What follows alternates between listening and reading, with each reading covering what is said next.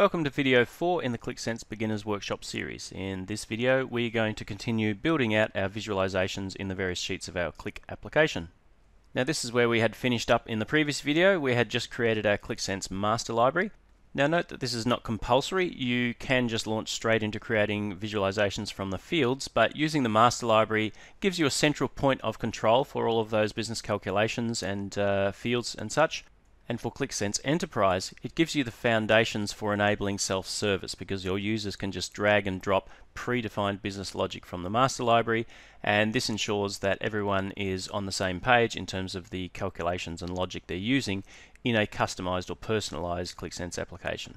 To use these within our application, it is just a matter of dragging these across over here onto our sheet, and notice that our total sales is colored in the color that I assigned to it, so you can have repetition of color to sort of imply certain concepts throughout your application. As I drag across my total costs there, I think I've just used the default there of blue, and let's just space these evenly. I'll drag across my total margin KPI here.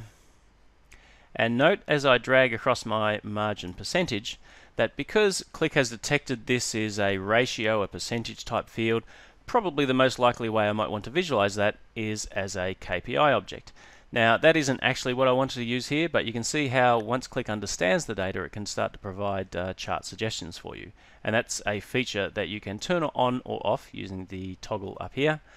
I actually want to see a KPI here rather than the gauge, so what I can do is click on this little item here and we see additional chart suggestions. So it's suggested primarily that we might want to use a gauge, but actually I want to use a KPI object, so I'm going to come down here and select an alternative suggestion here, like so.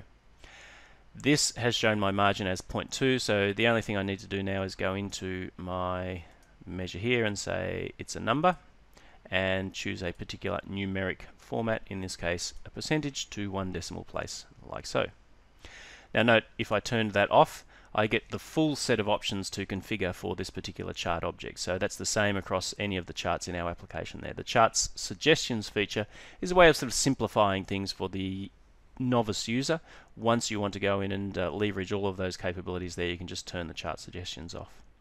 Another way to do that, if I perhaps just delete that item there, is if I go straight to my charts list here and drag a KPI object across, I'm ensured of getting a KPI here, and it then just says, okay, you need a measure, and I can select from my list of measures.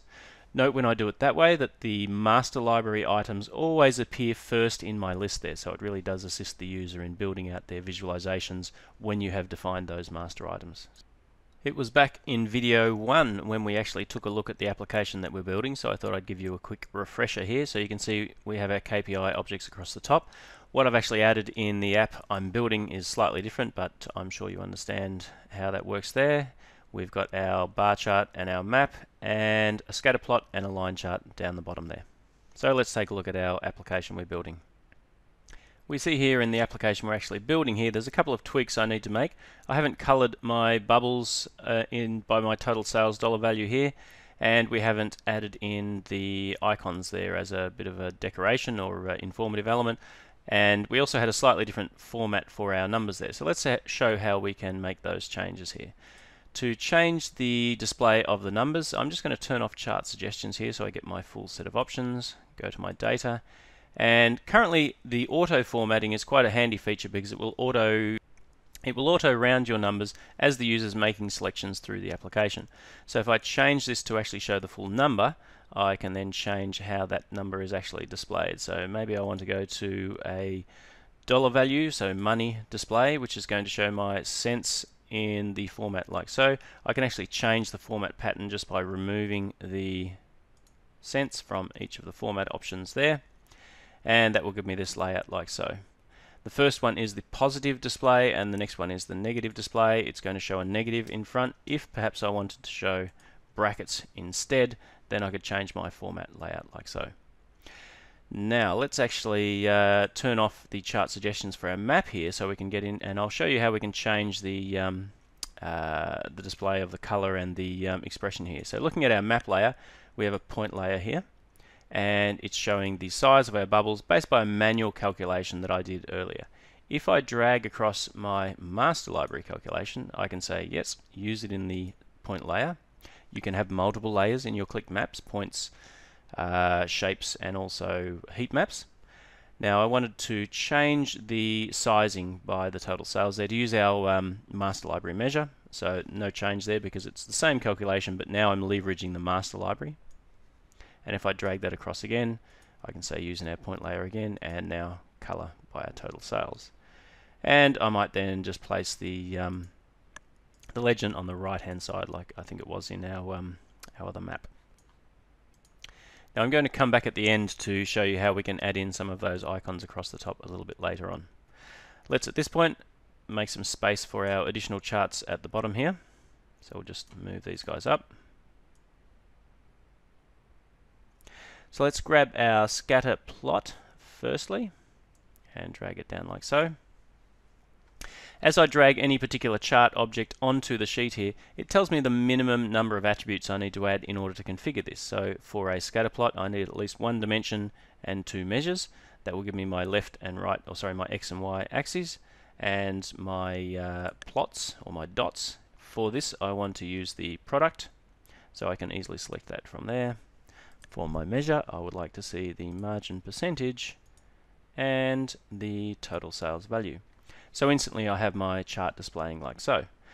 However, I would like to see perhaps my margin on the left axis here, on the Y axis, and that is just a matter of grabbing my margin and swapping it around with my total sales there. So now the chart displays like so, and I can call this the sales versus margin chart like so. Finally, I might like to size my bubbles here, or even color my bubbles by a couple of different measures. So each additional measure that I add in there will add to those display attributes. Or in fact, maybe I want to see a size of the bubble showing the volume of sales that we've had of any particular item. So you notice for our size here, I can add in another calculation. I can leverage my master library or any of my fields here.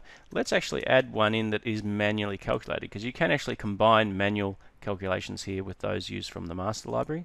So let's just say sum of quantity there, and I'm going to call this the quantity sold, and you'll just notice there that slightly that has changed the size of my bubbles, which you can see if we maximize our chart like so. There's some slightly different sizes there. So that's how we can very quickly and easily do our scatter plot. Going back into our chart here, what we can do now is add our final chart on our dashboard here, which was the line chart. So if I drag across our line chart, for a line chart you need as a minimum a dimension and a measure. So let's select for our dimension the month, order month. Where are we there? I wanted to see initially the total dollar value of sales here, and that's handy, but it's actually aggregating across all of the years there. So that's a good indication of how the seasonality is across the months in general across all years. But what I'd actually like to see is another dimension shown there to split out our line by the order years. So it's just a matter of going to our master items and grabbing our order year and adding that as an extra attribute. And now we see the align per order year. If I go down to some of the properties of the chart here, I might want to display the data points here just to make it a little bit easier to hover over each data point.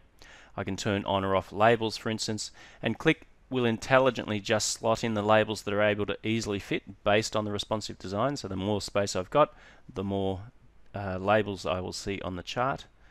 And I can give this a title and say sales trend. So you can see how quickly and easily we can build out our dashboard once those master library items are defined. It's just a matter of dragging and dropping items onto our sheet. Note that I don't need to do anything to wire all of these charts together.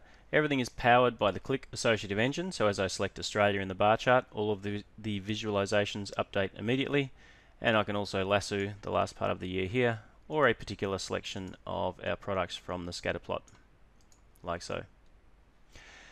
So that brings us to the end of this video. In the next video we'll add some additional sheets to our Qlik Sense application and continue to flesh out our visualizations. Thank you very much for watching.